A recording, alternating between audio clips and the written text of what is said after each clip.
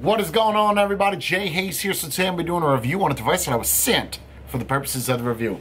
Today we have another high-end. I'm just gonna kind of jump right into it. There's really no need for me to fondle your balls and tell you how much I love you.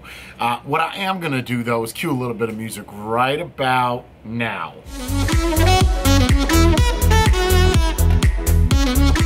What that is jazz music. You know, a little saxophone, a little trumpet, trombone, not quite sure if, a little tuba playing, some snare drum, hi-hats. What? So the name of this device we're going to be doing a review on today is called the UJazz. I'm not quite sure as to why they went with this name, but this is the same company that bought you the Soul S by Van & Del. So this company contacted me after they saw the review. They said, well, we're interested in you doing another review for another one of our products. And this is, again, this is one of those high-end devices. I feel that there is a lack of reviews for high-end devices, so this is kind of just something I'll fill the gap in. I don't mind being unique. My mom always told me I was special, and all the people that beat me up always told me I was different and retarded, so I guess it just works. Okay, I'm not even quite sure if this is called the UJazz.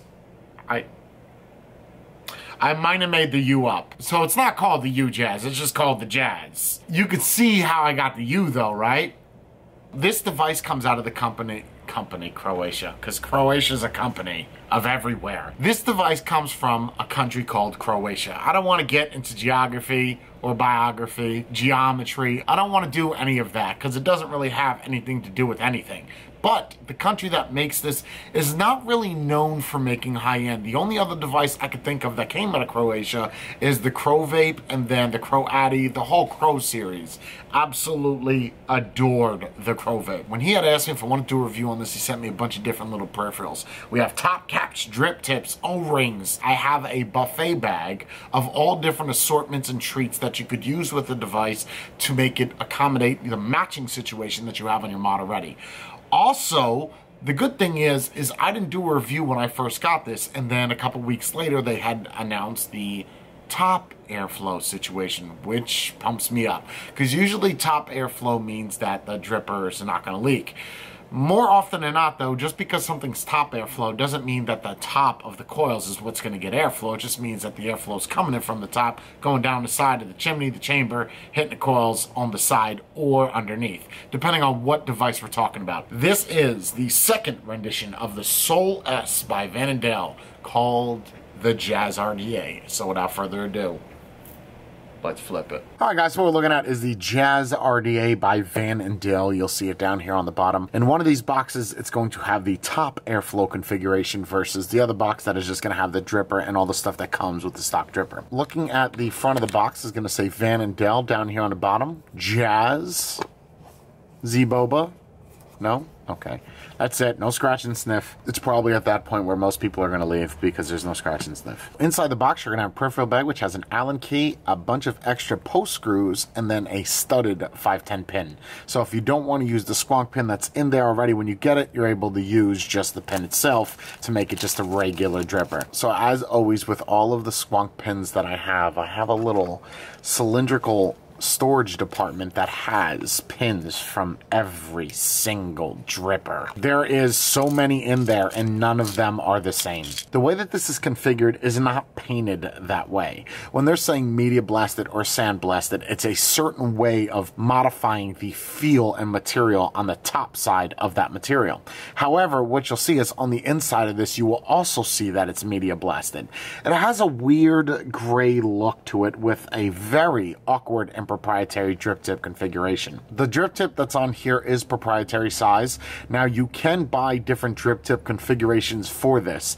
I'm not quite sure if you already have a drip tip that would fit this because it's larger than an A10, it's smaller than a wide bore cap. This is a 22mm cap by itself, so it's going to be a little bit difficult for you to find. And going with a white and a gray configuration, they're definitely doing stuff outside of the box that's different than every other company that's making drippers. On the new rendition, the Jazz, the airflow is that much more vast, has kind of an upside down smile going on, or a frown. Also, the drip tip configuration has changed. This is a 510 configuration versus this that is proprietary. Really nothing going on the inside. The decks is where it kind of changes up a little bit. Same configuration with the multiple portholes. Now, the actual configuration between the posts or post ports are exactly the same. What is different is the airflow on the side. What they did with the airflow is they made it more vast and more at a downward position. The airflow on the original Soul S is kind of a straight shot, very, very minuscule, not a super tight draw. The airflow on this one is that much more massive. I feel they went this route just because there are people that are utilizing devices like this that are single coil or multiple coil, like a lot of airflow, and they like big coils. The way that you could build this is just in the same as the original. This whole side with the insulator is going to be a positive. So you could do one coil directly down the center, just really big legs. You can also do it where the coils, although a little bit difficult to set in, you could do one coil, two coil, three coil. What I did in the original Soul S is I did one leg, and then they both met up here in the center, and it was a straight shot. With the original, they didn't have a cutout for the jig, so you really had to get something in there and then fish it about with an Allen key. But what they did in the new one is now there's a whole cutout for it. That's a 4mm, and it fits with a lot of room. If you have accessories for the original Soul S, they will be cross-compatible with the Jazz RDA. And vice versa. If you have something with the Jazz RDA that you want to fit on the Soul, you're able to do that as well. What I did originally was take the different color configurations that they sent me and then mix and match. This is the green chimney with the black base and then the black drip tip. And then I have an Ultim. However, it's going to be very difficult for me to utilize any of this because of the top cap configuration that they sent me. What we're looking at is two more top caps. You have an Ultim rendition, which is just a regular top cap, just like the other ones I just showed you. And then you have a top one. This is the one that super pumps me up. Absolutely revved up. Then on the top, that's going to come off. There's little grooves cut out for the top cap. So over here, you're going to see the airflow is going to travel down the side through the airflow and then come up through the top. And the top cap actually matches that. And if you want to cut that down, you're able to cut the airflow down by twisting the cap. O-rings on the inside are very, very, very stiff. You do have to break them in, put a little bit of juice, a little bit of VG on there, and you'll be good to go. So let's put a build inside of the Jazz.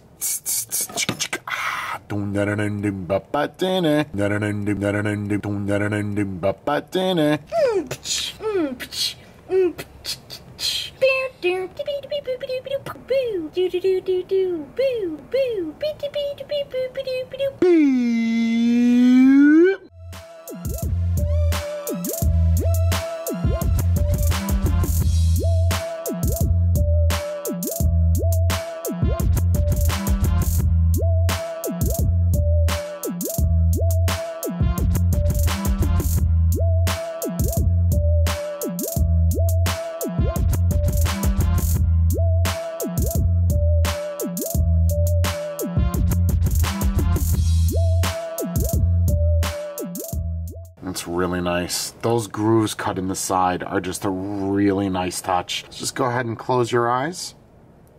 Good job. So I've been on this kick lately where I've been using a lot of the Hobo 3.1.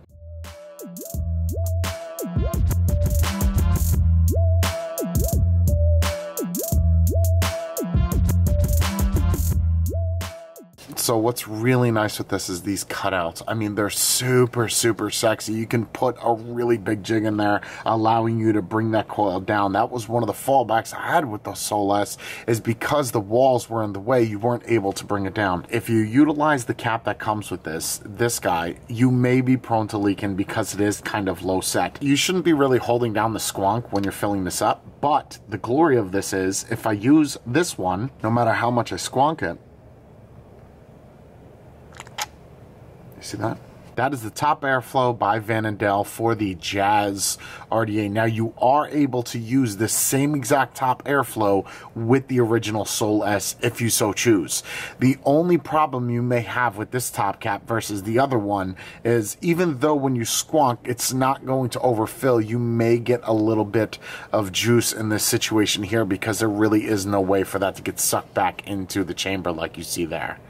I was looking at this and I was trying to figure out what it is that it exactly reminded me of, and it was this. This is the Otis 25. Same people that made the Tanko and the O Jenny and O Addy. They're very different drippers. It's just that's what this top cap reminds me of. I know it doesn't really apply because this is side airflow, this is top. When they were making this, why is there cutouts specifically for this airflow? Shouldn't it just be fluid all the way around? That would just make sense. I guess the only reason why they would go with this type of look is because it just is intricate and it's different and unique. Again, the drip tip that's on here is Dark Matters. This is not from the same company that makes the Van & Del dripper that it's on. All right there, crotch vanilla. Back on the top with the Jazz by Van & Del, sitting on top of the Lizard box mod, looking sort of like an Otis 25. Let me show you some of the vape production. Here we go. 44.5 watts on a 0.78.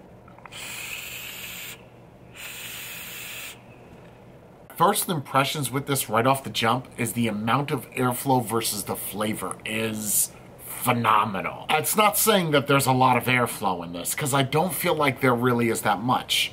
Again, on the same token, if you were to put just regular round in here, giving it less room inside the center of the chamber, you're going to get more airflow. So depending on how big it is inside, that's what she said, not to me, is going to dictate how much airflow you have specifically with this dripper. Of course, that's with all drippers, but really when you're talking about a single coil and you don't have a lot of build room, 22mm deck with really big posts, and you're going to be kind of cutting the corners trying to figure out how you could get that smaller coil in there to get more airflow. If you're using the top airflow cap or the side airflow cap, the airflow is exactly the same. The only thing that you're alleviating using the top airflow is going to be less prone to leakage. That's not saying it can't leak at all. If you do fill it up and you get a little bit of juice inside of the chamber and you tilt it to the side, it's gonna leak out. Which leads me into my next problem.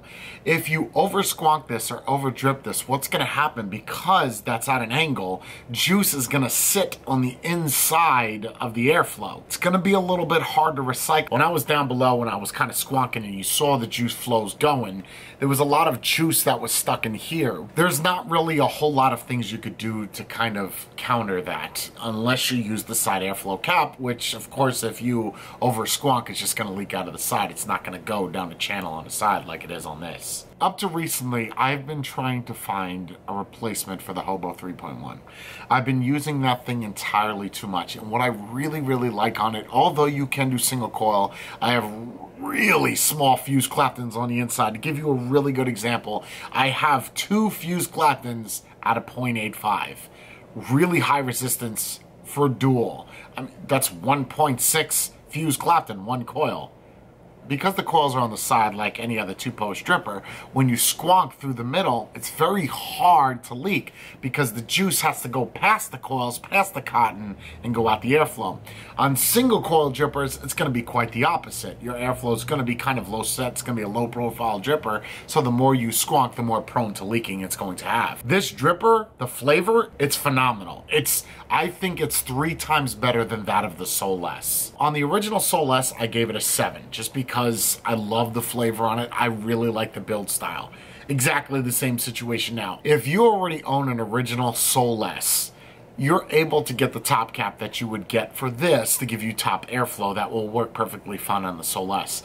However, if you're looking to improve the airflow, giving it that much more, then this is a good upgrade. If you don't have the Soul S and you're trying to figure out, do I get the Soul S or the Jazz? I would prefer the Jazz just because there's more airflow drilled into the side of it. One of the biggest changes on this versus the Soul S is the groove. A lot of companies are forgetting to put this, and I feel like it's such an instrumental thing when you're talking about rebuilding a deck. Having it being able to put it down and line up the airflow just makes sense. You would think that that would be common sense. Like this Castle RDA. Same type of situation as a single coil, but you have to use an Allen key, you have to use a pair of pliers or tweezers to kind of low set it. It's not like it's that big of a deal. It just makes it more convenient being able to have the grooves cut in to line those airflows up perfectly with your coil. I like this top cap. It's going to alleviate a lot of the leaking. Not quite sure as to why they just didn't make the whole thing around the way that the airflow is, because it kind of sticks out like a T shape. It's more for aesthetics, but you could definitely see it and feel it. How would I rate this dripper on a 0 to 10? I'm going to give it the same rating, a 7.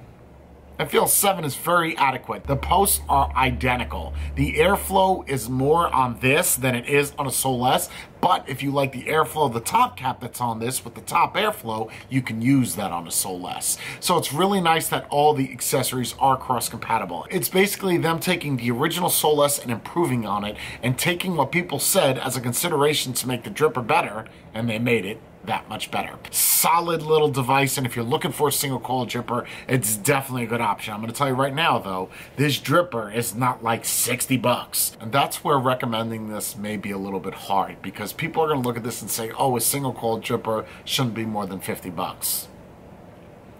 This isn't made in China. This is made in Croatia by Van Del Designs.